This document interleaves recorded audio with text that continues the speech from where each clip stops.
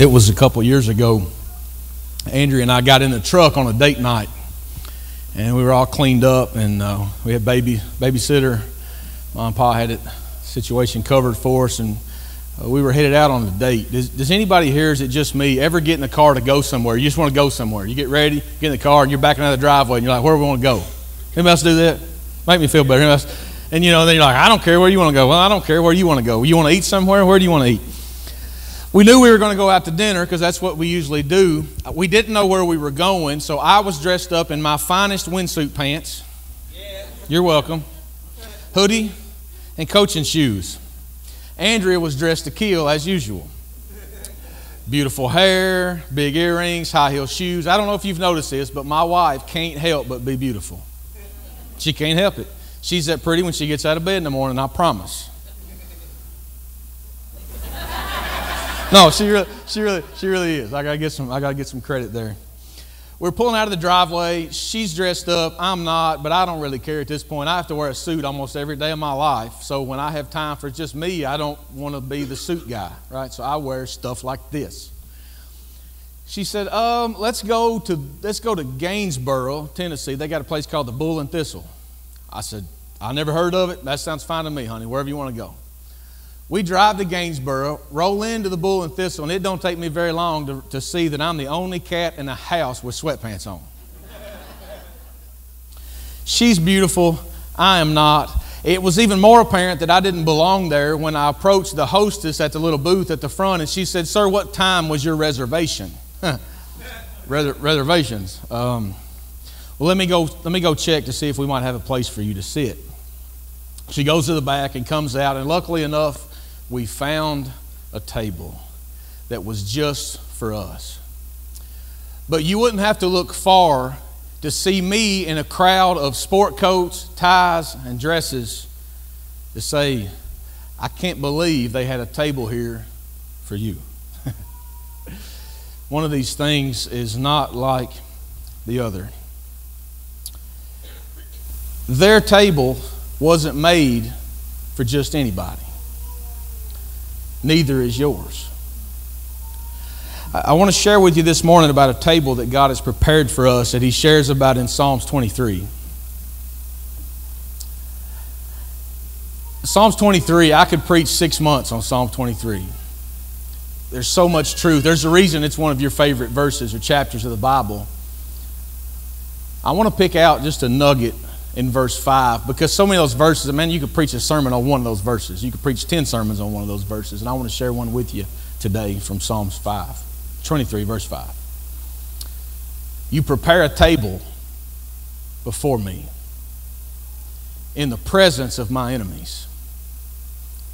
You anoint my head with oil, and my cup overflows. God prepared a table just for you.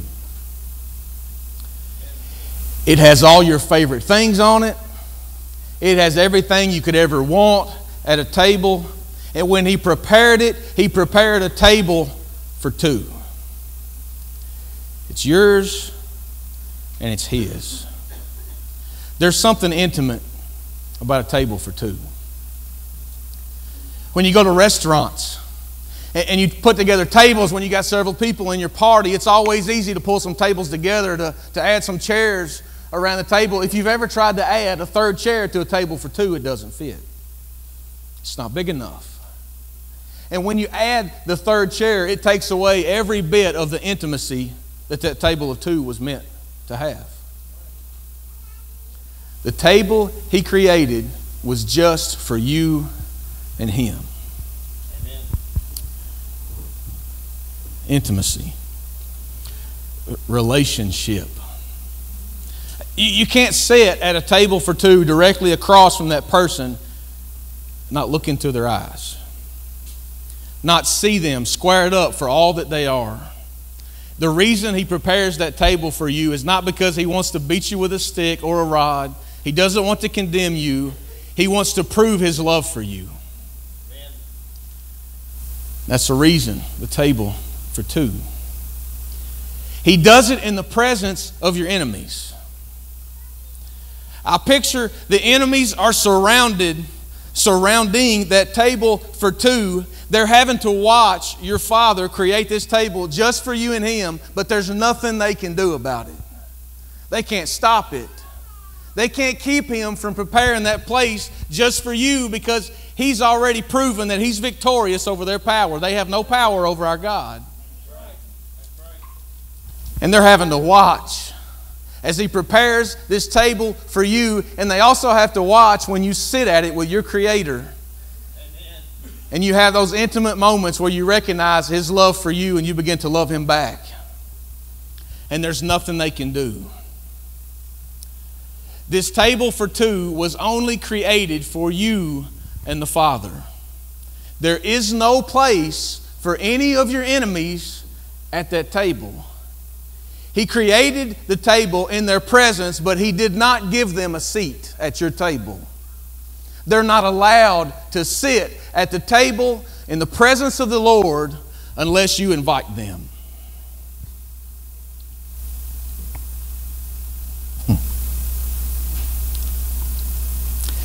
Your enemy has no place at your table.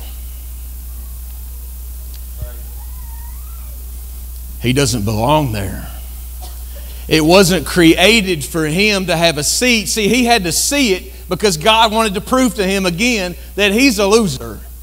You can see what's going on here, but there's nothing you can do to have a place at the table. When God created that table for you in the presence of your enemies, that table was made specially for you, and there were only two seats, and it's for you and your Creator. Your enemy should never have a seat at your table. But when we least expect it, he tries to pull up a chair. And sometimes we allow him, our enemy, to have a seat at the table that wasn't designed for him.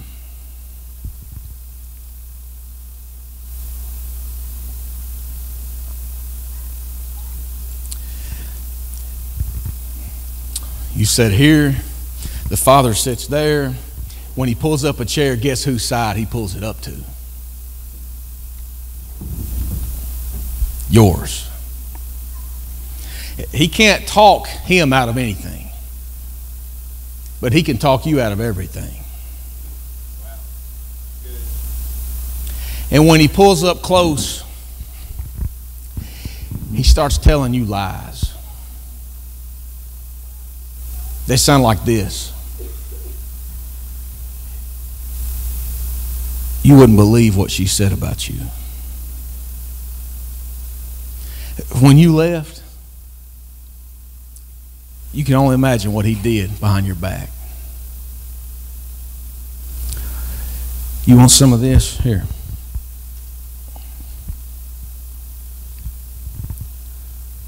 Man, would you look at that? You want that, don't you?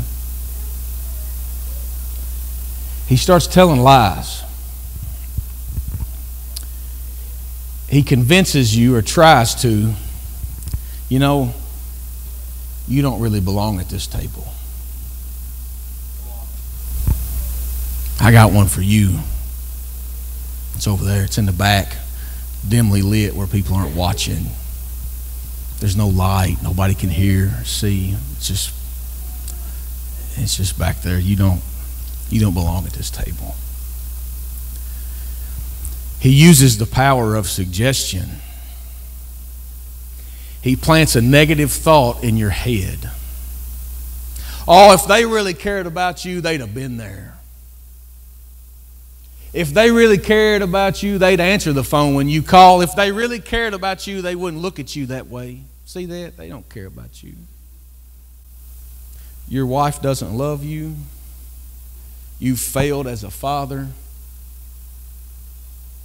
Your own parents don't even love you.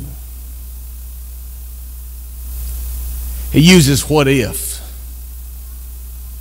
and he plants a seed, and he uses the power of suggestion to work his way in to a place at your table. And when you start to consider those suggestions, he's got you. He's planted that seed, and he's got you exactly where he wants you, because now this table created for two, he's almost convinced you that he's supposed to have a seat there with you.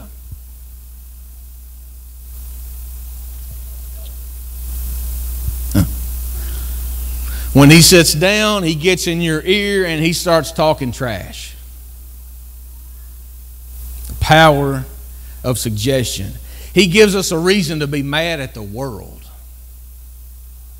He tells us that we can't do it, it's too late, we'll never make it, and before long our life starts to be spiraling, and we can't put our finger on the problem, but the problem is there's an enemy at our table and we're letting him speak into our lives when God created that place for only you and him.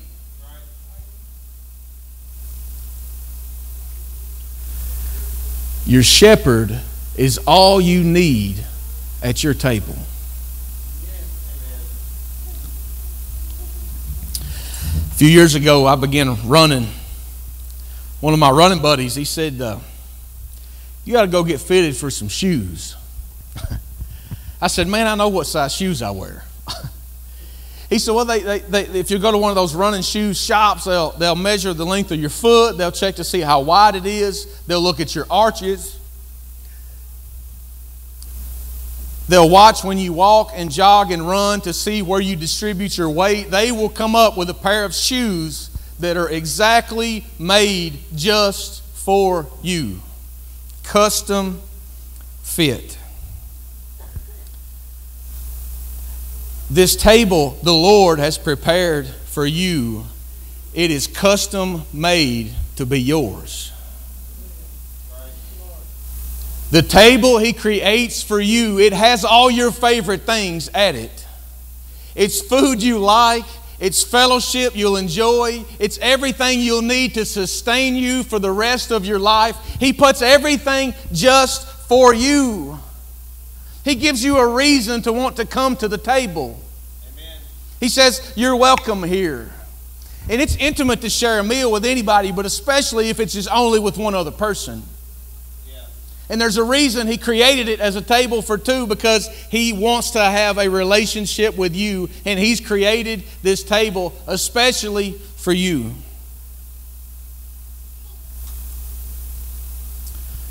But if your enemy has a seat, he has your ear. And he's going to fill it full of things to get you away from this table.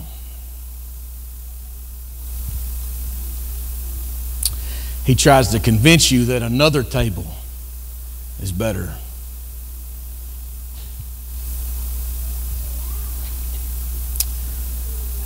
You see, the one who set your table, the one who prepared your table, he did it in the presence of your enemies, and he came to bring you life and bring it to you in the full. The enemy that pulls up a chair as the unwanted third party, he didn't come to bring you life and bring it to the full. He came to bring you death and destruction. He came to seek and save all the things. Jesus came to seek and save. Your enemy came to destroy all of that.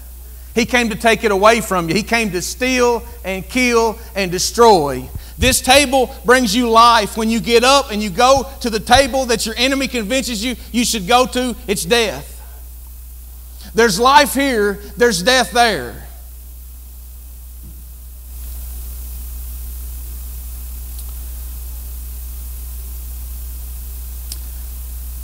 Why do we let him sit down at our table and start speaking death into our life?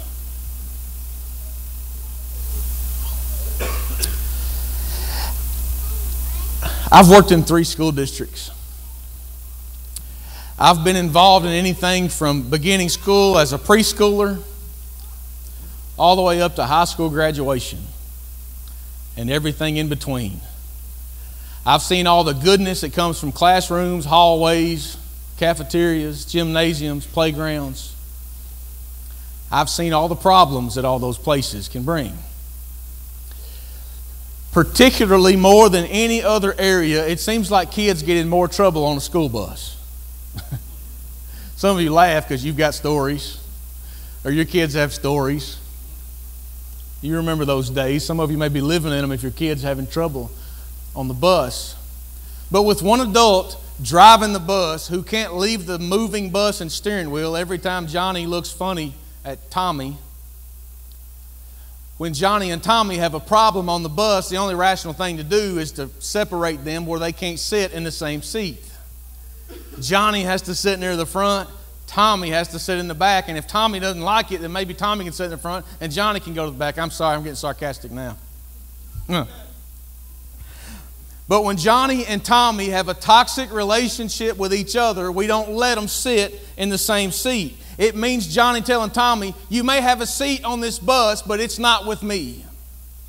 Sometimes you need to look back at your enemy and say, you probably can find a seat somewhere, but you're not sitting at my table. I'm tired of listening to you. I'm tired of letting you rob me of my joy, of all the good things in my life. I'm tired of the power of suggestion that convinces me people don't care about me and people don't love me and that there's nothing waiting for me at this table. I'm tired of it. Maybe you ought to go sit somewhere else.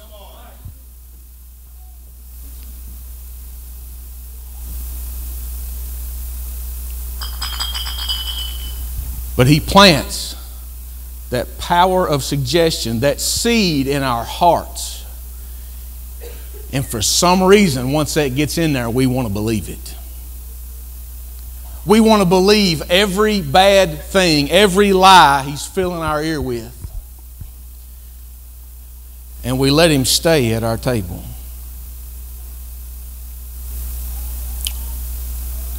Let me tell you what happens when he gets a seat at your table. Ephesians chapter 4.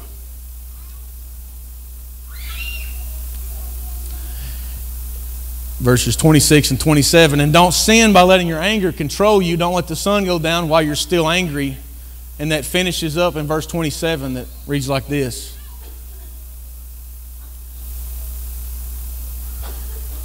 For anger gives a foothold to the devil.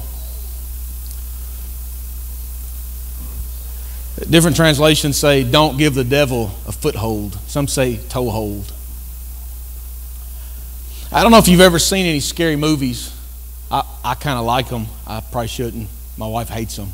So I don't watch nearly as many as I used to. We go to eat the bull with this one. I wear sweatpants. Y'all know how our relationship goes.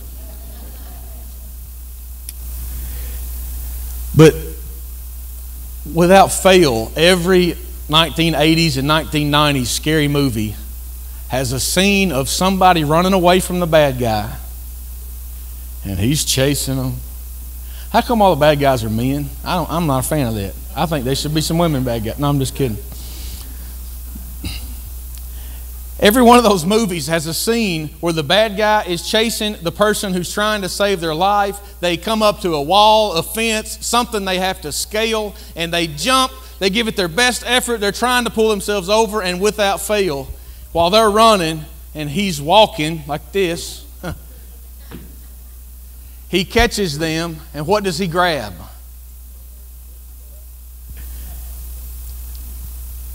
And when he gets their foot, what does he do? Pulls them down the wall to their death. He doesn't kill them right then. He plays with them for a while. Then he kills them. But it started with that foothold.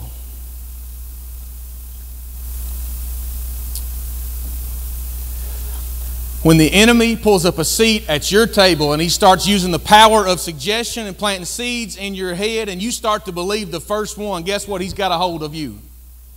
Your foot.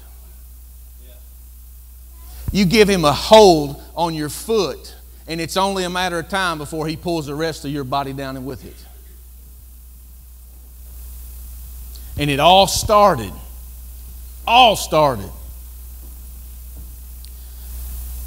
you sitting at your table with the Father.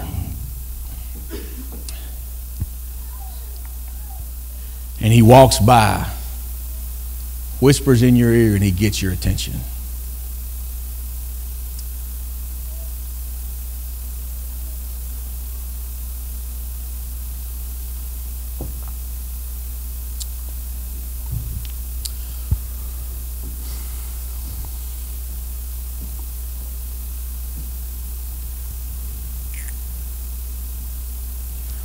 If he has a seat, he'll have an ear.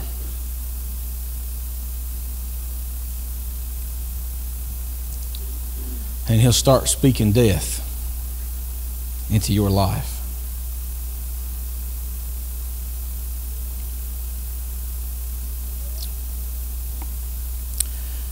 You ever felt robbed? Dead on the inside? Like something deep inside of your soul is just eroding away like dirt after all the rain.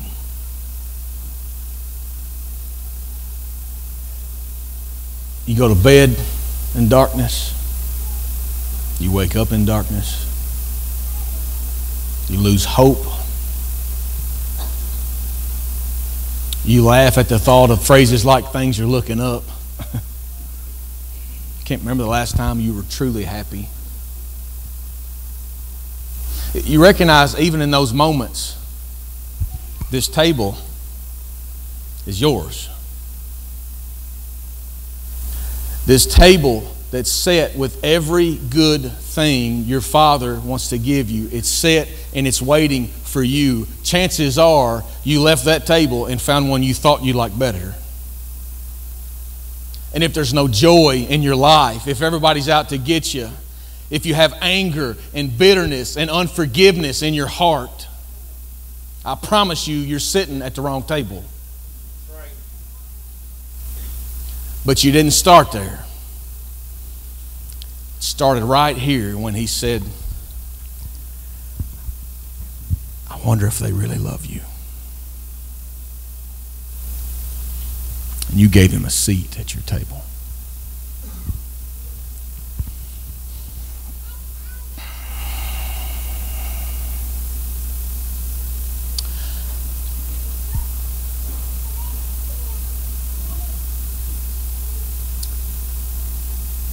You're with me, aren't you? You know, power of suggestion, the foothold in your life. You know. Maybe you can't remember where it started, but you know right now all these thoughts of self-doubt fill your mind that say you're not good enough, you're not loved, you don't belong here.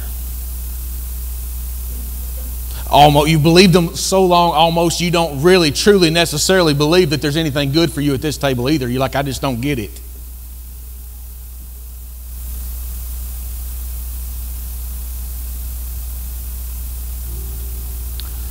The reason he prepared a table in the presence of your enemies and didn't give them a seat is because they don't have to have one in your life.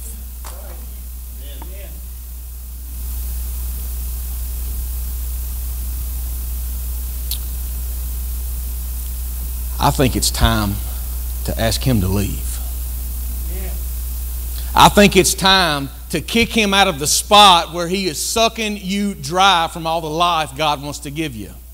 I think it's time to send him back to hell, don't you? Yeah. If he's got a place in your life and he's been sitting there far too long, aren't you ready to ask him to leave? Aren't you ready to find the life that God wants to give you? Don't you believe deep inside of you that there's more? Don't you know you can wake up in the morning with hope that you can get in God's Word and have hope and joy that God can give you every good thing? You know why you don't have it? Because you're sitting at the wrong table. You've listened to the lies for too long and you've started to believe them, and now he's got that seed planted and he's watering it, and pretty soon he'll have you doing the work too, because you'll start to believe what he's telling you. And it's not true. It's not true. There is freedom, there is grace, there's forgiveness, there's love, and he cares enough about you that he didn't just give you a place at a really big table. He gave you a place at the table with him. And it's just yours. I think it's time to come back to it. I think it's time, if he's ruining your life, if he's controlling your life and your family, I think you need to ask him to leave.